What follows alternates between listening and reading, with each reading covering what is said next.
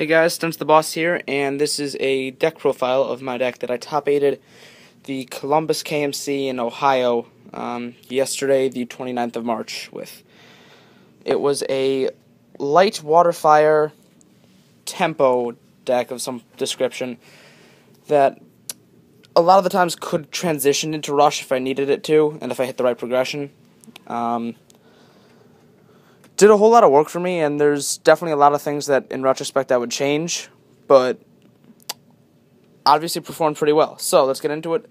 3 Magris, it's fast, it's cheap BBP bait, and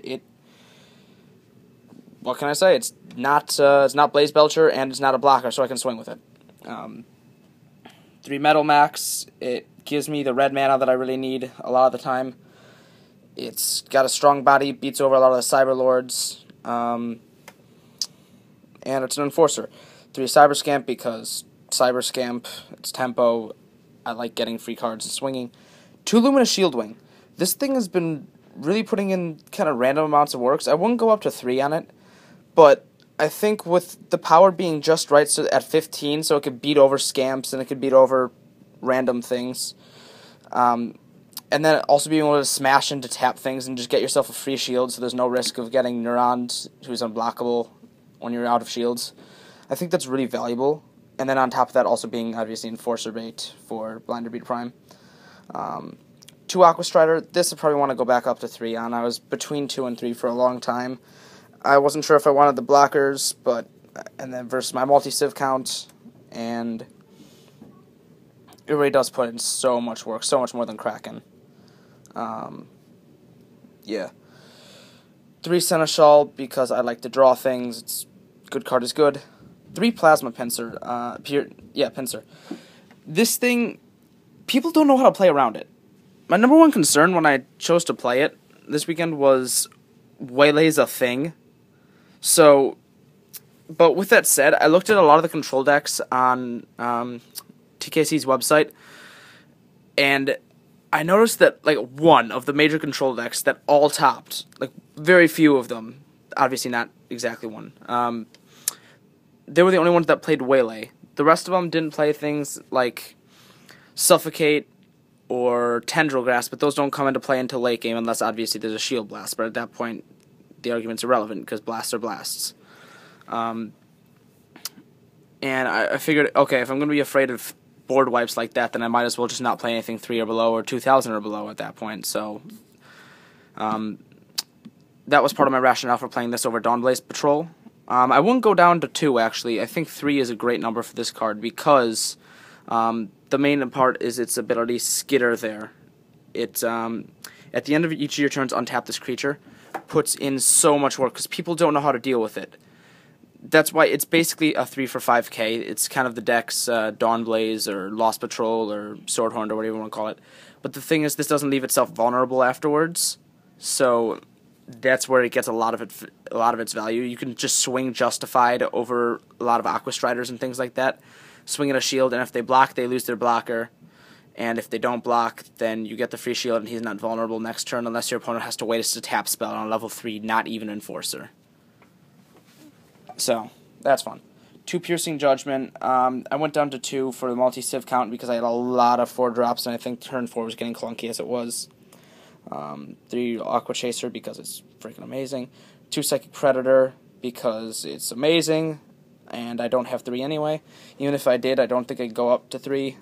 It put in work, but it was always number 1 target on my opponent's hit list, so it never stayed on the field very long unless you put in a lot of work to protect it, and at that point there was kind of inefficient use of resources. I could have just protected something like, I don't know, a Finbar or a Blinder Beetle Prime and just gone in.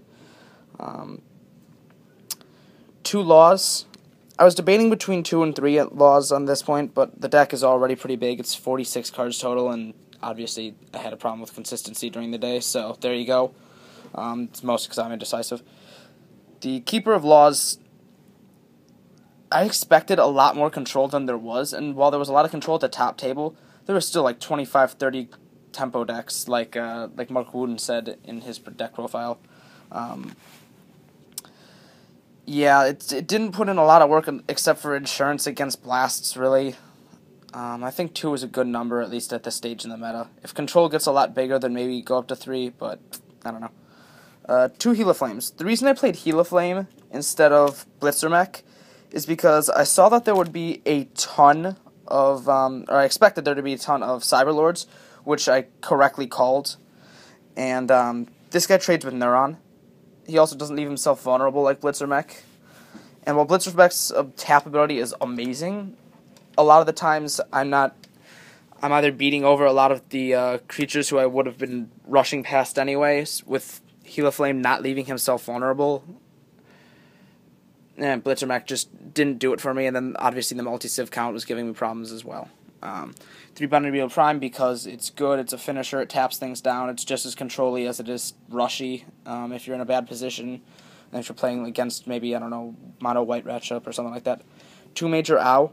I talked with Ricky Gross a lot about this deck because I don't have locals and he does, and he basically tested it for me in a different form. Shouts out to Ricky. He said he only wanted BBP as the only 5 drop, and while I can see his reasoning behind that, and I think that's really a smart idea, I think Major Ow is just too good right now in such a tempo-dominated meta to not run 2 of. I won't go up to 3, but the 2 of to just drop him, beat over an attacker, and then either put him back into blocking position or hit a shield or something at that point is just too good.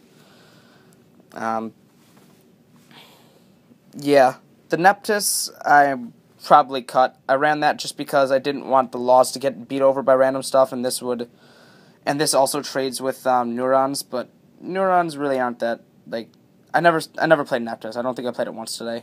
Probably not a good call. I would cut that. 1 Lyra. I was actually pretty happy with the 1 Lyra, because I didn't get to turn 6 a lot of the times, and by the time I was in turn 6, unless I'm drawing super huge off of Finbar, I was probably in top deck mode, so turn 6 was kind of for me. I don't know. Stormspark Blast, I like to win, so I play this card. Finbar, best dragon. Not a dragon. You just play Finbar in tempo. If you don't, you're probably losing. 2 Blaze Helix. Some people wanted to play 1. I know Mark Wooden was playing 1, and he had the ability to search it out of a 60-card Behemoth deck. I played 2 just because I really liked the card, and I think with my issues in consistency and my lack of red in this deck, I wanted to have the extra ability to draw red.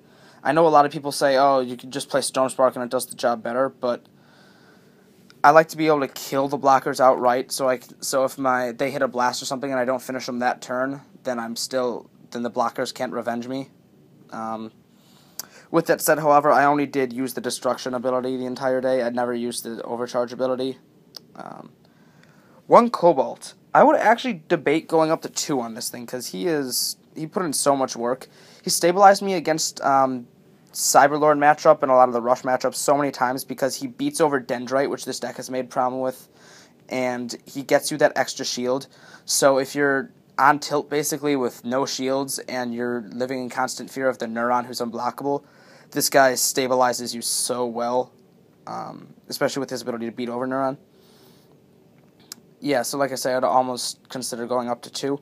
And then the last card, this is my hot tech of the day, and I'd probably cut it. Spellbane.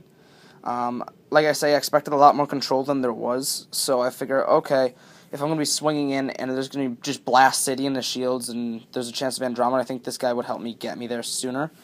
And I didn't play him once today, not because I didn't get up to the mana. I got up to 7 mana pretty consistently, but I just didn't get a chance to play him, and when I did, he wouldn't have been any good because it was an aggro matchup and there wasn't more than 1 Blast and Shields maximum anyway. So yeah, that's the deck. If I didn't say it before, it's 46 cards. That's fuzzy as living heck. There we are. I really like it. I want to tweak it. I want to try it out a little bit more.